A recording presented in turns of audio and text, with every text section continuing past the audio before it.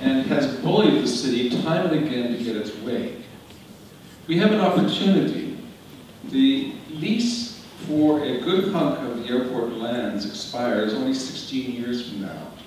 It's a lease from the city, which the airport pays nothing as rent.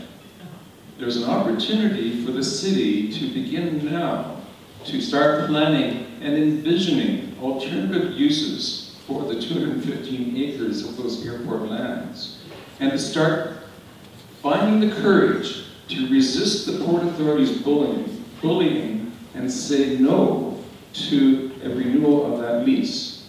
I'd appreciate your comments.